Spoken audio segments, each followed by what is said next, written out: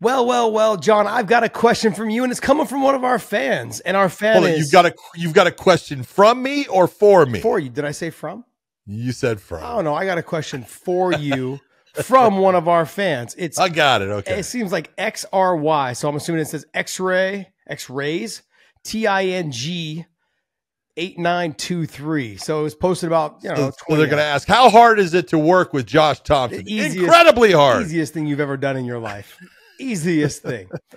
It says, yo, Big John, rules question. I was under the impression that spiking an opponent on their head was illegal under the uniform rules.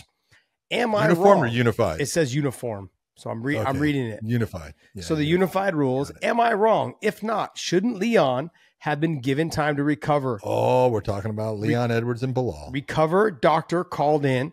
Was there some reason this wasn't considered spiking on the head? Yes. So, if I'm going to take you back in time, okay, back to when the unified rules were put into place, there was concern about a fighter being put on their head, and that actually came from a fight that was in New Jersey, the very first UFC, not the very first UFC, but the very first UFC under Zuffa was UFC 30, and it was Tito Ortiz versus Evan Tanner in the main event. And if you recall that fight, Tito Ortiz gets a body lock on Evan Tanner, swings him out and drops him down and has his head against Evan Tanner's, and they hit the mat. Evan's head can't move anywhere, and it knocks Evan unconscious. And they were like, oh my God, we can't have this happen. So I knew the one thing I knew going into the meeting for the unified rules is that they were going to talk about the Evan Tanner versus Tito Ortiz fight. This was going to be a big thing. So I got ahead of it by going and taking the 1996 Olympic Games and the 2000 Olympic Games, going to freestyle wrestling, Greco-Roman wrestling, and judo, and pulling up every throw that was done in the Olympic Games where someone landed on their head. God bless Alexander Karelian, because he would gut wrench people, pick them up and drive them straight down into the mat. But I mean, I had this at the time, it was a DVD. That's what we would put something on so it could be play on a TV. I had this DVD that had all these throws. So when it came up, and it did, I said, look, let's stop right here. Let's take a look at the 1996 and 2000 Olympic Games. Boom, put it in and said, let's play this and then we'll talk. And the whole point of it was, you know, they're wanting to protect someone from their head hitting the ground. Totally understandable. But the fact is, a fighter can make their head hit the ground. If I do a certain throw, you know, I can make I could take and throw you, and you could make yourself hit your head if you wanted, even if I was trying to keep you from it. You know, those aren't the smartest people, though.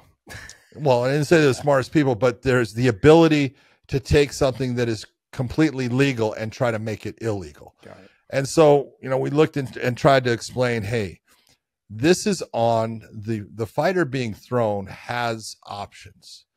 And those options are, I can go with the throw, and basically most of the time in these types of throws that have this rotation, I can help it over rotate, which is going to save me. I'm going to land, but it's going to save me from landing on my head, or I can try to fight it.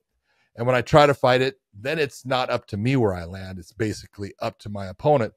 But that's on me because I'm the one trying to fight it. I'm not trying to protect myself. I'm trying to stop it by a motion that is not what is in my best interest. So we go through the whole thing, and basically in the end, it was, all right, it's not so much that the fighter lands on their head. It's that they are positioned by their opponent in a way that makes it to where they cannot control how they're going to hit the ground. They have no control over it, and their opponent purposely tries to drive them into the ground head first, like they're a tent spike. And so we looked and said, all right, any throw that has an arc to it, anything that has where you see there's that high crotch and you see his feet doing this circle as he's going up and down, you see that circle, that arc is telling you that that's going to be a legal throw. Even if his head hits the ground, it's a legal throw. And you can take a look at the first throw by Bilal, when Leon has the ability he's got both hands free. And with both hands free, he has the ability to try to brace his fall. He's the one deciding what he's going to do. When he allowed that to happen the first time, you saw the second time he did exactly what I'm saying. He took his hands and braced his fall so his head wouldn't hit. That's on him. You are there as a fighter. And one of the things that we say before every fight in the back is the last thing we say is protect yourself at all times. It is your responsibility to protect yourself. Once the fight starts, you are there and you need to do everything you can to protect yourself from everything that opponent is trying to do. So the throw itself, it was a high crotch lift by Bilal. He tilted him perfectly. And yes, he did come down and he did hit his head on the ground. But under the unified rules, that is a legal throw. Now, if you go to like ONE FC, which is under the global rules, that throw would have been illegal, because in the global rules that the ONE FC follows, they say that it is imperative and incumbent upon the throwing fighter. You need to make sure that he doesn't hit his head. That's very difficult to do. And they've had fights that have ended in disqualifications based upon a guy doing a great throw, a suplex or something like that. The greatest throw ever, I guess, in MMA that most people are going to look at suplex-wise, Kevin Randleman versus Fedor. And you look at it, and 20 seconds after Kevin Randleman had the greatest throw in MMA history, he was tapping out due to a submission because Fedor, he protected himself the way that he wanted to. He was fine from the throw. And it's not that a fighter cannot be hurt. They can. But one of the things that you knew when you signed up for MMA, Josh, was it's dangerous. Yep. And I can get hurt. And you accept that. Now, we don't want to see anyone hurt, but to change the rules over to say that, you must protect your opponent by, not having these throws, people are not going to be happy with the sport. In the UFC, in Bellator, in Strikeforce, in just about every, organization I can think of that has been around, we haven't had any neck injuries during competition. We haven't had those things happen. And we've had some big time throws. You can go back to Rampage Jackson against Ryan Bader, Ricardo Arona.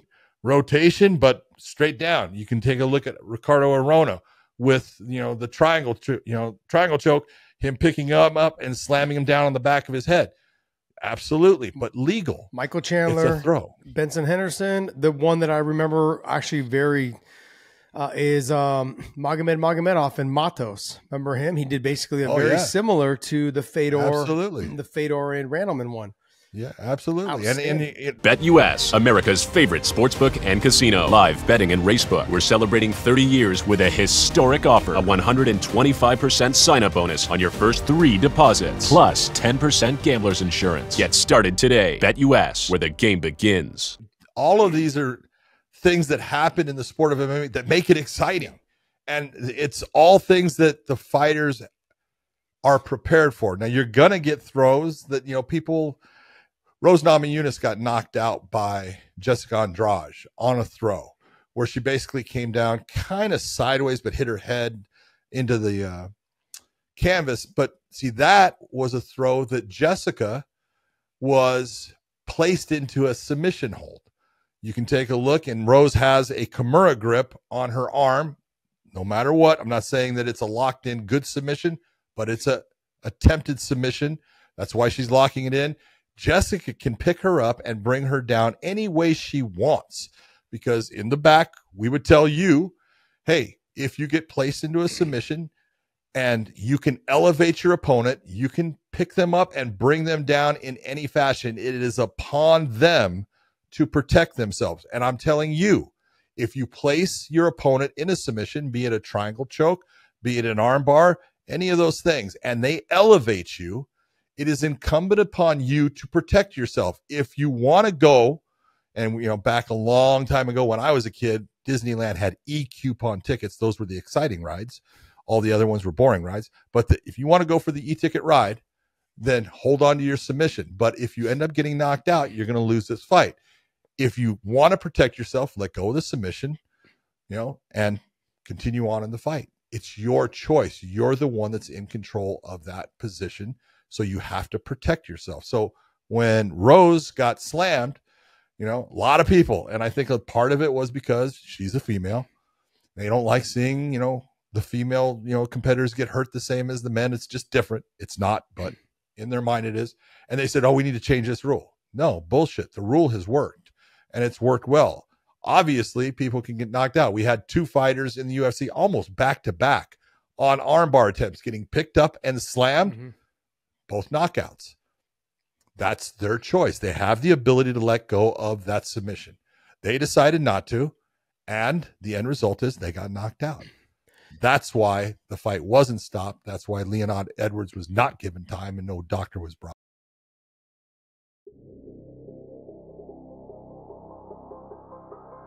Whether you're an Olympic athlete, professional hockey player, MMA world champion, or just an active kid, LMNT helps anyone stay hydrated.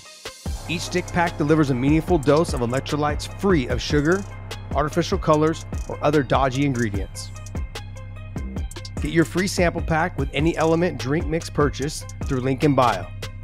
Also try the new LMNT Sparkling, a bold 16-ounce can of sparkling electrolyte water. Roll, train, ride, or play, but stay hydrated and stay salty.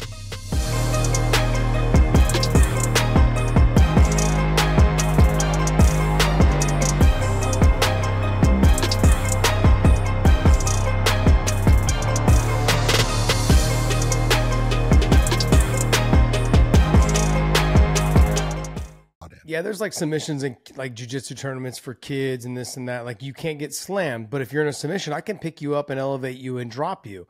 But you have the option to let go of the submission. So technically, it's not my fault that you held on to it all the way to the end. Like if I go to slam you and you let go, then I'm in trouble. But then you wouldn't have got slammed. So there's ways to work around it as well as what you're saying. Like the Rose Namajunas, she could have let go of the submission and she would have felt differently. Leon Edwards, he wasn't attacking the submission, I don't believe, in that position. It was just it was not. Yeah, but he could have put his hands up. Yeah, he had both hands free. It used to be Uriah Faber used to many times take people, pick them up, and have them where their legs, he's got a hold of their legs, and their body is folded, basically down his back. And Uriah used to jump up and sit back and put his feet out and butt slam people. And he was told by the, I told him, at times, hey, let me make this as clear as I can for you. When you decide to do that, you are known for taking the fighter's arm and you have their legs with one arm and you grab their arm and you wrap it around your waist. So what has he just done? He's locked that fighter into place. I'm telling you now, if you do that and you jump up and sit back with the fighter in that position with that arm locked, that is a spike, you're going to be disqualified. If both of their hands are free, you can do that same type of thing because they have the ability to defend themselves. So one being, all I'm doing is locking that arm in, it is illegal. When I don't lock the arm in, it's a legal throw because the fighter has the ability to use their hands to brace the fall. Got it. It all makes sense. I mean, look, you have the opportunity to defend yourself. You have the opportunity to let go of the submission, to protect yourself. All of those things make a lot of sense. I didn't look at it as I've used that takedown several times. I used it against Benson Henderson several times. I know exactly how the body tips forward and tips back. So when you scoop deep on the high crotch and you use your head to kind of tilt them forward a little bit, their feet get real light and their upper body gets real heavy. And the first thing they do is start to go forward. Now you're stuck in this no man's land of, do I do a forward roll or do I put my hands down and defend? And that's exactly where Leon was. He wasn't expecting to be elevated that quickly and that easy. And he didn't know which way to go. He was trying to go backwards, realizing that that Bilal was actually pulling his lower body out from underneath him. Tilting him And using the head to push him forward. And he went straight forward. He got high first and then went straight forward and was like, wait, I'm so far away from the ground. I don't even know. Can I just roll through? And there was no option. It was too late for the hands and not enough time to roll through. Not enough momentum to roll all the way through. Exactly. So he just landed directly on the head, and that's got to feel nasty the next day. It's got to feel nasty. Yeah. You can go all the way back. Go back to UFC 74, where Gabriel Gonzaga fights Randy Couture for the title. And there was a moment when Randy ends up doing the same type of lift. High crotch, beautifully tilts him. And in it, Gabriel grabs the fence. He grabs a hold of the cage.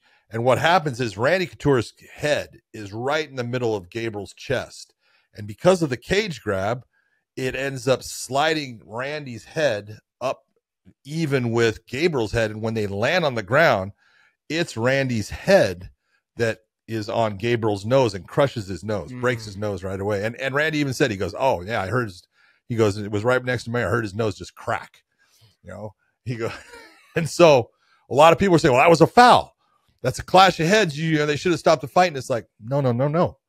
When you foul by grabbing the cage, you just made that clash of heads legal because you're the one that caused it. Yeah. And so it was a legal throw with a legal use of the head. Randy didn't do anything wrong. Gabriel's the one that made that happen. And so that's called, it's considered what was a foul is now fair. See, that's good. I didn't know that. I would have failed your commands class because of that. I've learned a lot along the years of you and I working together, but that's one that I haven't heard. Where that it's the fighter's fault if you foul. If you're the one fouling and you basically become injured because of the foul, it becomes a fair blow. That's interesting. Well, hopefully we're all about educating people here, Josh. Well, I think X-Ray Sting or whatever it is, 8923. I think that answered your question. Hope you enjoyed it.